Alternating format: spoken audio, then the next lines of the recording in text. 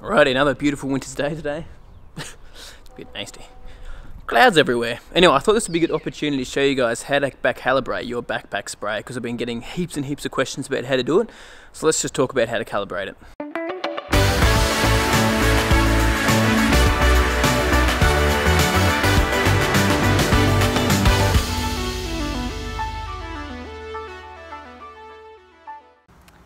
Yo mate, what up? Welcome to another Lawn Tips vid. In today's video, you can see that I am not Ben Sims. But, judging by the state of my beautiful lawn back there, I have no idea what I'm doing either. Alrighty, so as I said at the start of the video, we're going to calibrate our backpack sprayer today. So let's get straight into it, make this a nice quick video for you guys so you can always reference this when you need to know how to do it. So let's just go into the shed, get my knapsack out, and let's make a start.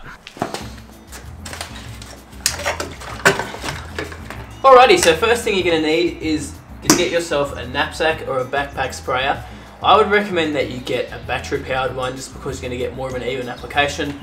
I don't have it at the moment because, you know, I've got this and I can't really justify buying one because I don't have all the money in the world. But this one still works alright for me. But if you do get one of these ones here in particular, one of the pump sprayers, you need to make sure you get yourself the right nozzle. So this is the little nozzle that I have here, just a little check valve. It just makes it so you get some constant flow actually going through your actual hose and throughout your nozzle so you don't get uneven sprays. And that's just a little quick cap nozzle just there, which you can take off, easy as that, and you put your little nozzle inside there. That's just a little fan tip nozzle there. There we go, just a little fan tip nozzle. So I like to use those fan tip nozzles for sprays like foliar sprays, anything like that. So most of your liquid fertilizers, anything like that, your PGR, so your plant growth regulators, I use that nozzle there for those applications. Now if I'm doing something like a pre-emergent or an insecticide spray, that's when I actually get a more coarse droplet nozzle, so it actually goes down into the soil a bit more.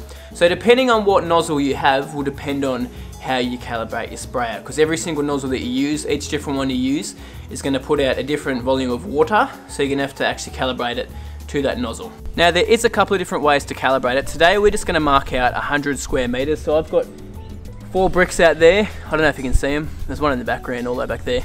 But anyway, I've got 4 bricks out there. So basically what I'm going to do is, since I've got 100 square meters, I'm going to calibrate it to 100 square meters and then just times whatever I calibrate it to the size of my yard. So my yard's 350. So however much water I put out over this 100 square meter area, I'm basically going to times that by 3.5 to get the amount of water that I put out over the area. So guess what? Calibrating is pretty easy. All you're really calibrating is how much water you're putting out across the whole of your yard. Now, you can also do it a different way. If you don't want to measure out 100 square meters, you can just walk out your whole area of your yard and see how much water you use up over the whole area. I'm just doing this 100 square meter test because you can apply this, say if you're a contractor or something and you're going to different yards all the time, you can actually apply this to every single yard that you go to if you know the size and the area of the area that you're working on. So yeah, do it either way. Originally when I first did it at home, I just checked out the whole area, but I'm just telling you guys both ways so that you can choose which way you want to do it. So first thing we're going to do is we're going to fill up our backpack sprayer or our knapsack all the way to the top, just so we can actually see how much water we use when we actually spray out the area that we're going to do. So this is the way we actually calibrate it. So you fill it up all the way, and then basically what you do is you just start spraying out across your yard. So we'll start in this corner, just, can you see it? Just over there. And basically I'm going to do that brisk walking pace, not brisk, sorry, slower than walking pace, just a little bit. That's how fast I like to walk when I'm spraying.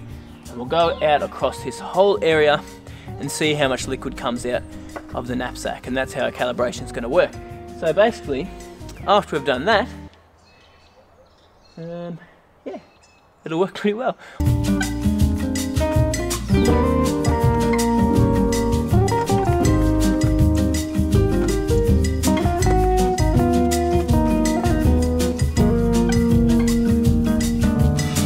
Now I don't know how well you can see it on camera, but basically I am going a little bit slower than walking pace, and my actual spray is just sort of nicking the other spray that I did. Now you need to just be able to see where it is. You can see it pretty easily. I don't know how easily you can see it on camera, but when you're spraying you should be able to easily see how wide that your spray path actually is. So let's go again.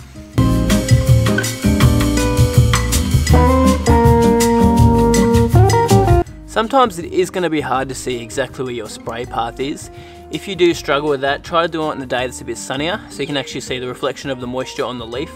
Otherwise, if you've got lawn stripes, you can sometimes soil the lawn stripes and they can help you out as well. Yeah, it's something that you'll just get used to over time. Now, if you're a beginner sprayer, you can add blue marker dye to your actual mix so you can see where you're going, but it does obviously stain things and you know, your lawn will look pretty blue for a while, which, you know, if you've got a pretty brown lawn, it's a good way to make your lawn look nice and green. But anyway, so yeah, I'll get this just close up here so you can see how my overlap actually works. There shouldn't be any overlap, so you see how wide it sprays and how close we try to get with our spraying.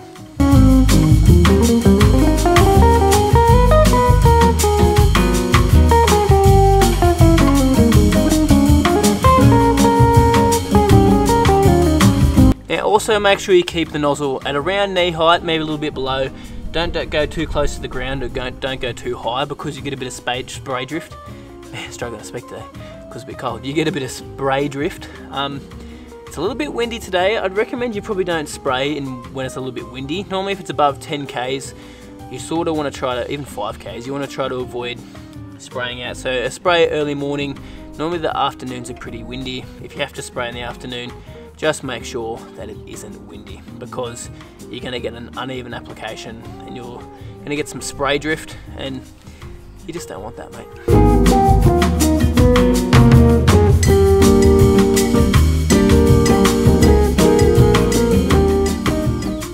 Alrighty, so spraying all done now, so let's see how much liquid I've actually used up in the spray here, eh? So if we have a squiz, flip it around. I don't know how well you guys can see this, but here's 10 litres just here. And so the mark is at about 11? Yeah, it's about 11 litres I've used, not used, sorry. So I've used 15, my maths isn't good today. So I've used 4 litres to get across 100 square metres. So that's how easy it is to calibrate your actual sprayer. So it only takes me 4 litres to get across that 100 square metre area. So my yard is 350 square metres, so I'm going to times 4 by 3.5, which equals, someone tell me the maths, because I can't think right now, 4, 8, 12,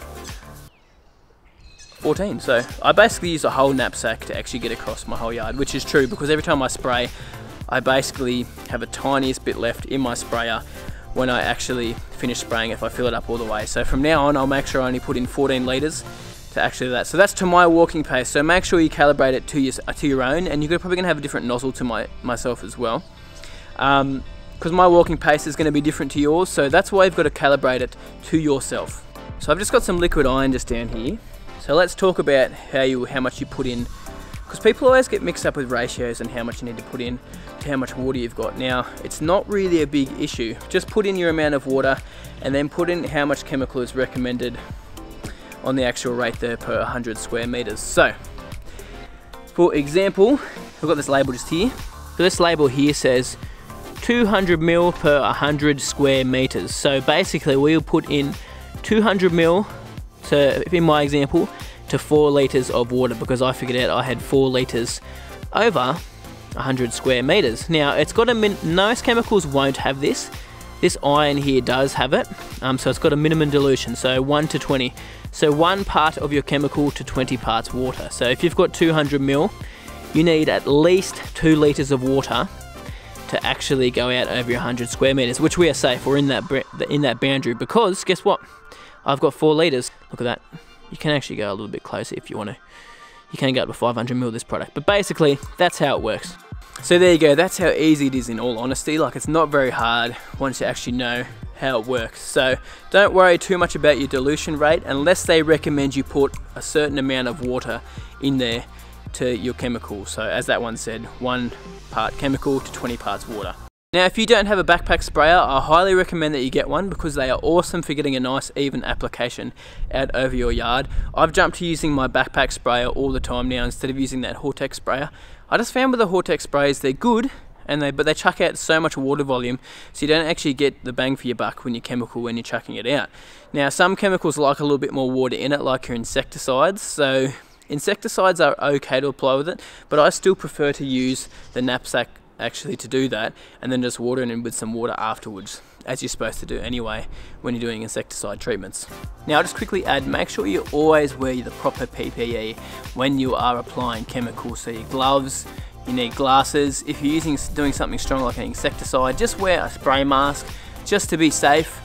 You just want to be careful, and also make sure you're wearing boots and long pants and long sleeve shirt as well. Just always make sure you are safe when you're applying these chemicals. So with all these chemicals that we use at home that I recommend in all these videos, they are pretty safe. I'm not going to be recommending anything that is like absolutely crazy and is going to damage, you know, you or your kids or anything like that, or your pets.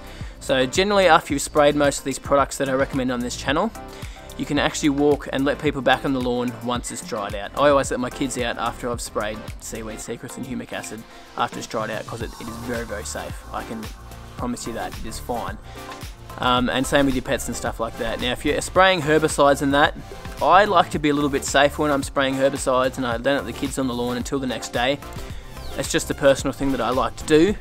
But yeah, all the things I recommend on this channel are safe, and they're going to be fine. And also make sure after you finish spraying, you wash out your knapsack, give it a triple rinse, and make sure you flush everything out through the nozzle, just so that, you know, when you go to put something else in there, it's not going to be any remnants of that previous chemical in there. Alrighty, well that's about it for this video. Thanks guys so much for watching. If you have any questions on that, ask them below, because I'm sure you will, because there's a lot to take in with that. But once you figure it out, pretty straightforward and pretty simple, and mate, it's pretty cool. I love using knapsack sprays, they're just the bomb. Anyway, thank you so much for watching. Subscribe if you haven't already. Like this video if you learned something new or you enjoyed it, and you have a good week. Pretty sure there's still grass growing down this little bad boy from when I seeded the lawn. Let's have a squeeze. Let's see if it comes off. Yes there is. Still some grass down there. A couple of, oh, the boys have been putting stuff in there again. Oh, some flowers off my camellias. Anyway, so as your grass can grow nearly anywhere, especially this ryegrass. I mean, just look at my garden beds, for example. It's getting shocking. I need to do something about this. Might even do a video on it soon. But there is ryegrass everywhere. Just got to get around to doing it. The reason I didn't take it out straight away is because I actually transplanted some of that and actually put it in sections in the lawn where it didn't grow so well. So that's one handy thing. Transplanting.